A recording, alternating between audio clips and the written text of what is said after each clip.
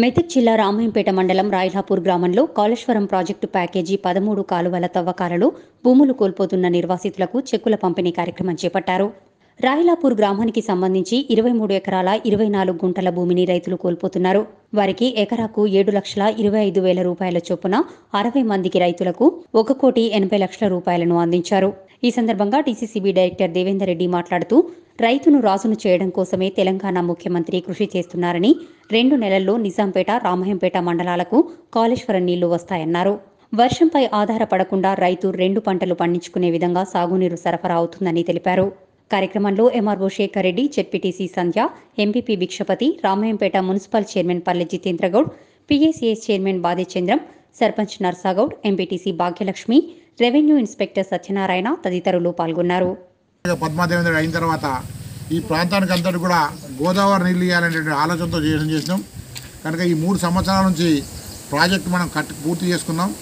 మొన్ననే మనము రంగనాయక్ సార్ కూడా నీళ్ళు ఇచ్చుకోవడం జరిగింది. ఇప్పుడు మనకి ఏంటంటే గజ్వేల్ దగ్గరికి వెళ్ళి ఈ రాయలాపూర్ ఊరికి కోనాపు నిజాంపేట మండలంలో ఉన్నటువంటి సుమారు 19,000 ఎకరాలకు నీళ్ళకి ఇవ్వాలనేటువంటి ఆలోచనతో కాలువలు ఈరోజు తీసుకున్నాం. రైతులందరూ కూడా చేతులెత్తి నమస్కరించాలి. వాళ్ళందరూ కూడా కొద్దిమంది వాళ్ళు భూమి అయినా సరే ముందుకు వచ్చేసారు.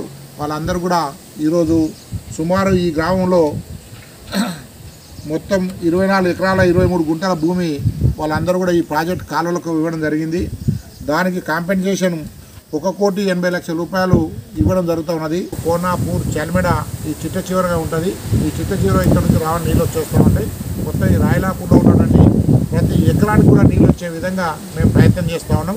ఇదే కాకుండా కొండపోచమ్మ సాగర్ నుంచి కూడా ఇంకొక కెనాల్ కూడా ఈ ప్రాంతాన్ని నిజాంపేటకే కానీ రామాయంపేటకే కానీ ప్రాంతానికి వచ్చేస్తూ ఉంటుంది. దాని ద్వారా కూడా ఆల్మోస్ట్ ఆల్ మేము ఆగస్టు ఎండింగ్ వరకు కూడా దాంట్లో కూడా నీళ్ళు వచ్చే విధంగా మేము ప్రయత్నం చేస్తూ ఉన్నాం. ఈ విధంగా ఈ ప్రాంతం అంతా కూడా సస్యశ్యామలయ్యే విధంగా ఏదైతే గతంలో మనకు కొట్లాడినేమో తెలంగాణ కావాలని కొట్లాడినేమో మనకు నీళ్ళకి అన్యాయం అవుతూ ఉన్నది, ఆంధ్ర పాలకులు మనం పట్టించుకుంటున్నారని చెప్పేసి ఏదైతే మనం కొట్లాడినేమో ఆ కళను కూడా మన ముఖ్యమంత్రి గారు నిజం చేస్తూ ఉన్నారు. మన పద్మాదేవేంద్ర గారు నిజం చేస్తారు.